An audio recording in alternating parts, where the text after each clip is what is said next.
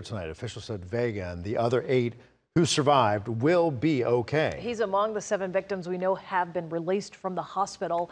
Atlanta News First anchor Carly Barnett just heard from one of the victims' loved ones. And Carly, that victim remains in the ICU tonight, right?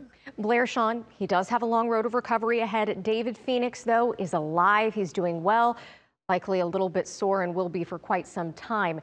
Now, Phoenix's family giving us this photo, and he continues to recover right now. He is a teacher at the school.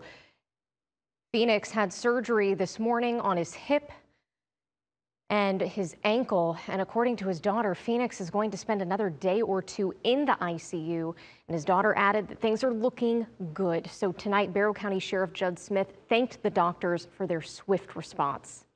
But the 9 injured, I am very happy to say will make a full recovery.